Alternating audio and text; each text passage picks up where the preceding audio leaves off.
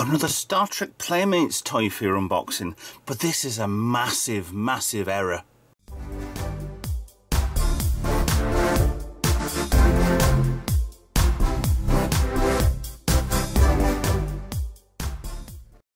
Hi guys, Retro Trek Ralph here, one of the Star Trek Playmates unboxing video. Probably 20 odd years too late, but never mind. This is quite a rare one. I had the Enterprise D from Star Trek Generations ages ago. It's the wrong colour, it was the right shape, it was everything was wrong but right about at the same time. But it was the Enterprise B. Love the Enterprise B. Brilliant ship. Love the Excelsior more. However,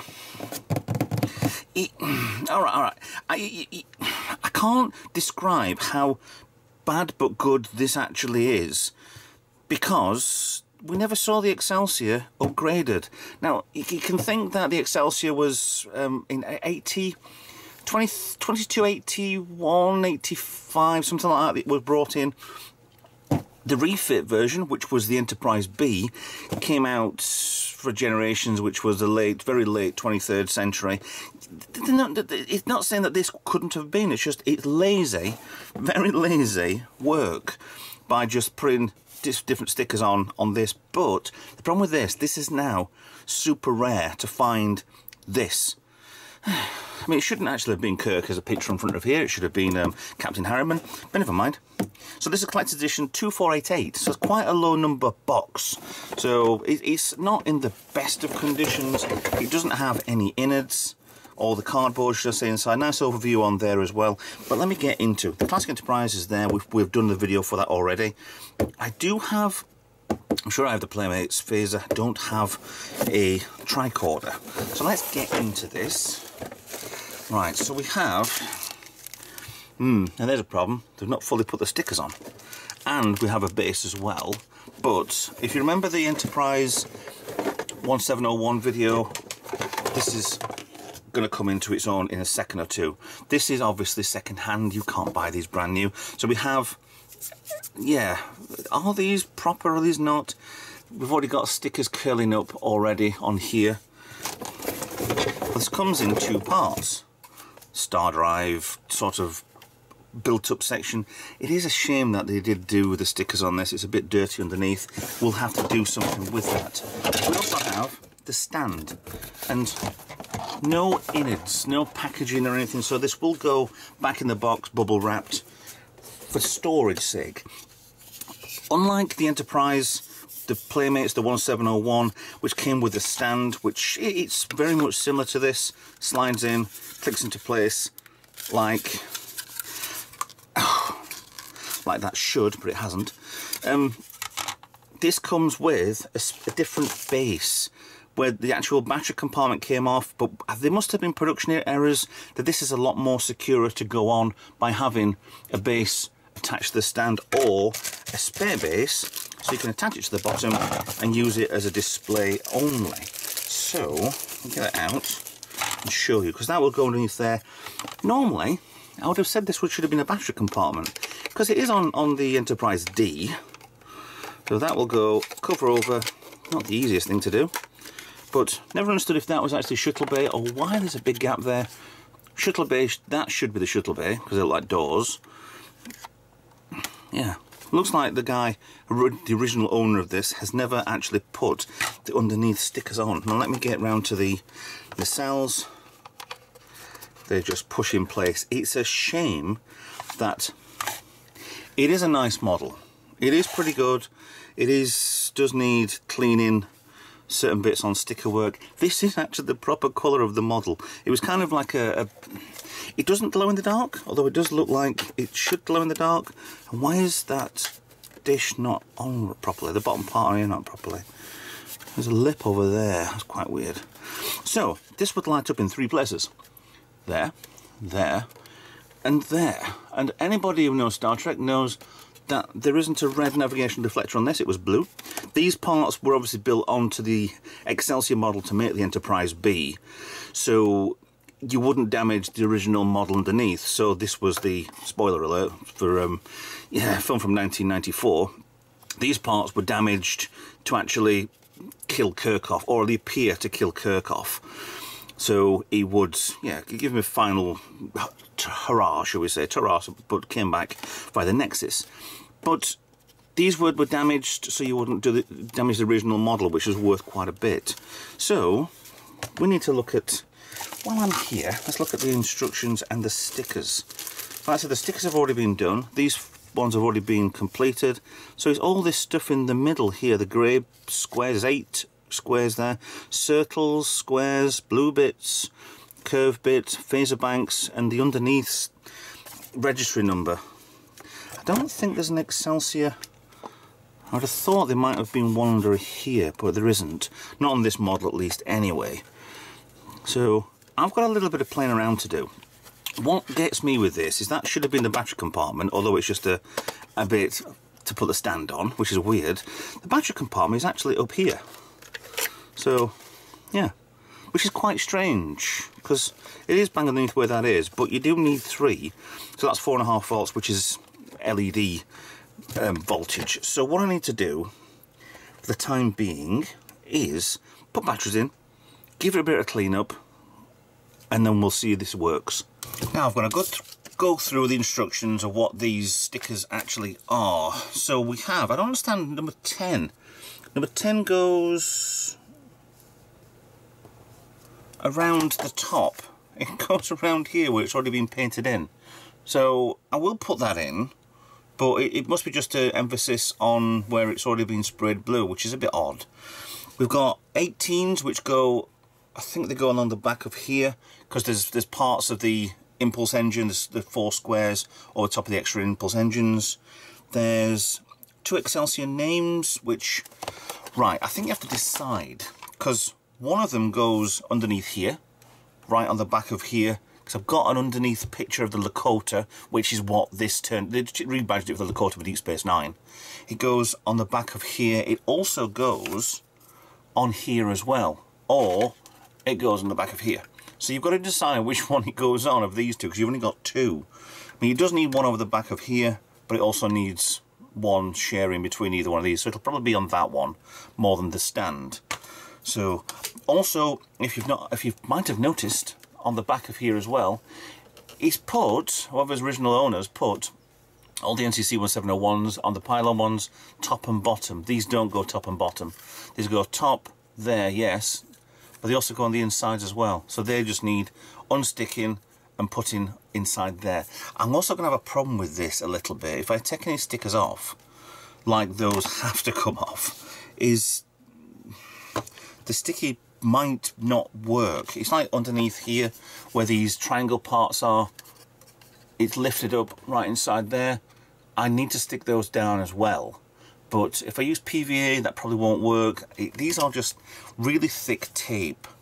I mean, I've actually tried peeling this part off here, which has not really worked that well. I mean, it is kind of dirty. It does need a... It looks like it's been...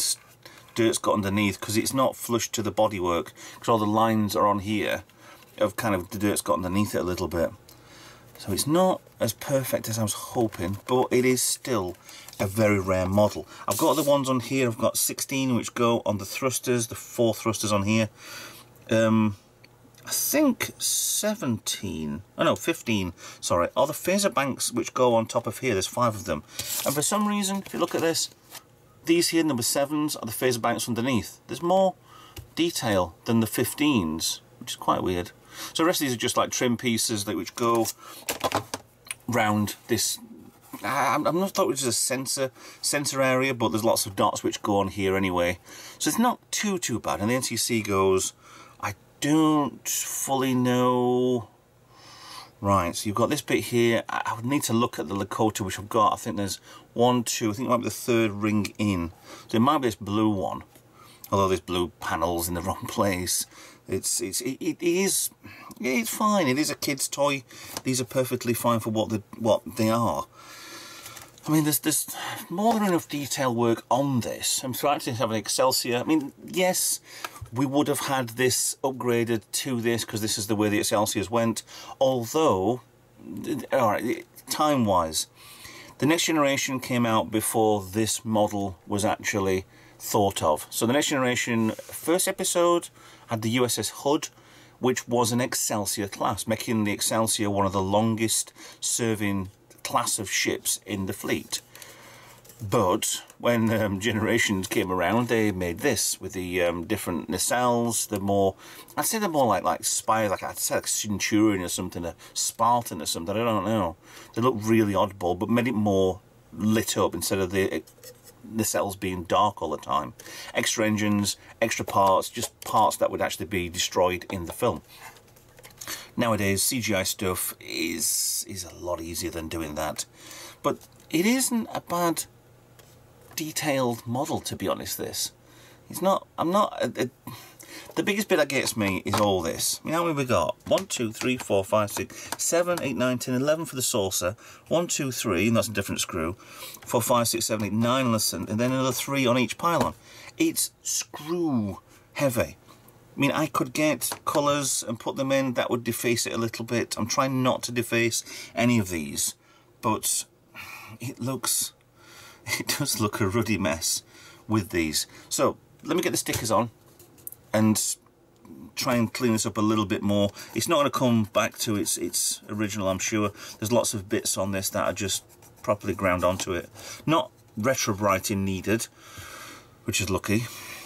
But like I said, the colour of this is quite weird, that it kind of looks like it's a glow-in-the-dark colour, and it isn't. There was more white to this original model, but before I do that, I'll put the batteries in. Let's go through some lovely little noises. So, our batteries on it didn't work. So they did work before, but they didn't work now. So yeah, let me give me a second, a quick cut, and we'll get this working. And like an idiot, I put one of the batteries upside down. So let's go through the noises to start with. 4 buttons on here. So we've got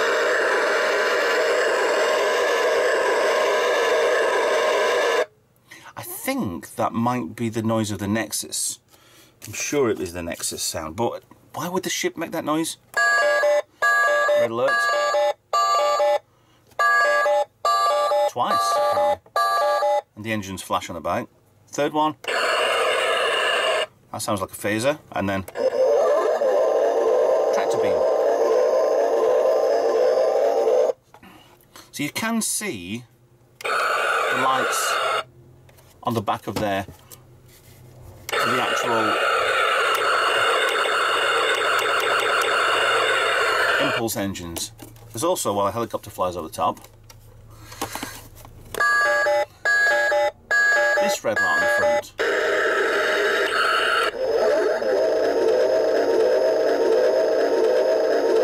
Yeah. It's not good. My original one that I had, which was the Enterprise B, I changed that bulb. I changed it for a blue bulb, and it looks a lot better. Why they didn't, I don't know. I think the prices of LEDs were a lot more expensive back in the 90s than they are now, but you'd have put one in just for production sake. Noises come out the front here from the neck. These 2 torpedo launchers are, and the hole in the top here anyway. So I don't know whether no, I don't think they do. Let me try. No, everything's from this top part up here. Torpedo launchers are just left holes as they are, like the back end. And I think this has got to be a cargo hatch, but it's so open. I don't get the actual original model design. I need some blueprints, and I think I'm going to start getting some blueprints for the starships. There's ones that they used to get out years ago, before these were all full cannon ones. I think it was these ones at Ingram class. I'm going to get some of those. They're on eBay at the moment. So let me sticker this, de-sticker, remove, re-put, clean up a bit, and let's see this as it should be. So, sometime later, this is now provisionally done, shall we say. All the stickers are in place. I don't fully understand why I didn't put the stickers on these bits underneath the phaser banks. Yeah, these phaser banks look shockingly bad. They're just stickers, and the thrusters are... this could have been cut a bit better on them. I mean, I'll show you up close here. Look. I mean, yeah, it looks okay. Yeah, the thrusters, I probably could have done with another thruster on front, I would have guessed at. But to put these squares on, I thought these were individual squares. They're all 4 in a row, it's one sticker, so that's really easy to do. band across here just makes this blue stand out as going. We've got two-tone blue, just the outer edge, which is, it was two pieces actually, but there is a join right under, if you can see that or not. Yeah, just right at the front there's a join, but I could cut that out. But it's actually fine for display work. It's not too bad. Yeah, they've got problems with bubbles under here. I need to find out how I can actually repair this properly. But also underneath here, these, I can't stick these down so much because I need to look into what type of glue is appropriate for these. So at the minute they're staying as they are, raised. I can't do anything with them. I don't think PVA will work. Super glue's right out. So it's I don't want to rush into this to try and stick these down. They're just stickers. I don't put sellotape over everything, although it is that type of adhesive.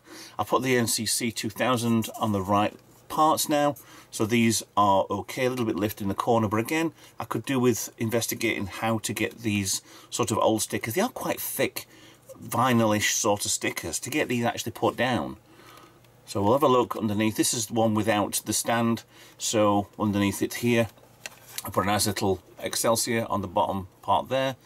Thrusters underneath this bit, so this bit will come off and replaced by the stand, which doesn't have anything on. So the NCC-2000 alongside here, they stayed where they were.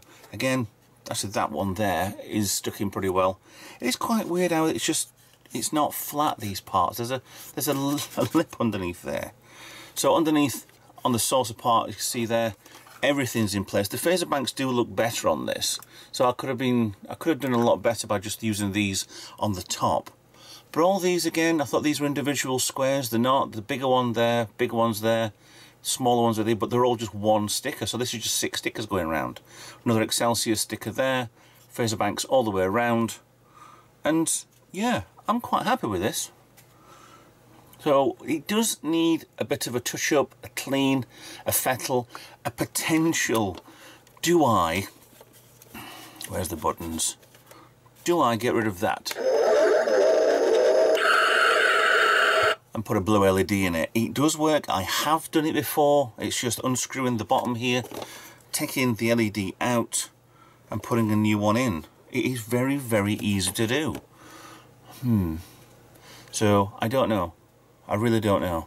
I'm not quite sure either whether or not this part here goes there or a bit further, maybe the next one down. The actual studio model actually has, I've got it in front of me, there's a band, a thin band before this blue trough area. A thin band of panels, then it's the second one in. This is, actually it's not, there's 2 and then it goes in. So you've got to then judge it exactly how it's going to go.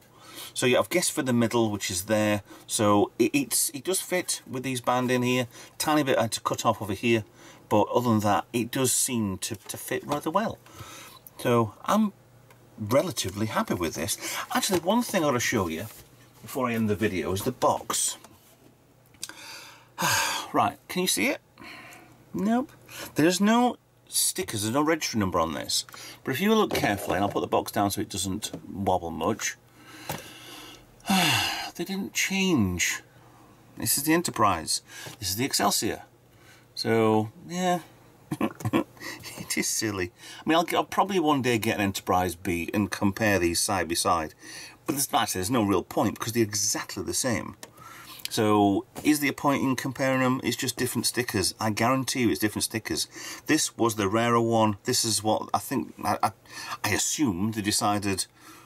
Actually, that's a point. Yeah, energy ribbon.